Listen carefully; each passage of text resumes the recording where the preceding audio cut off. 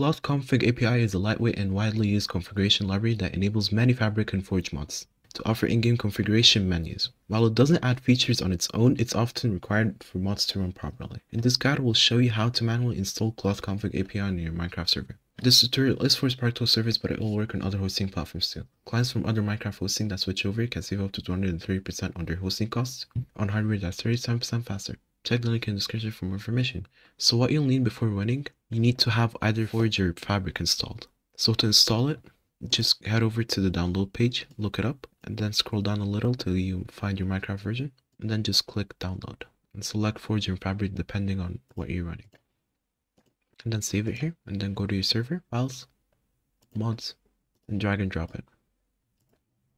If you're using the Spark Tools panel, you can go to the mods tab and search up Cloth Config. And make sure to install the Fabric API too, because it's usually required by most plugins. There you go.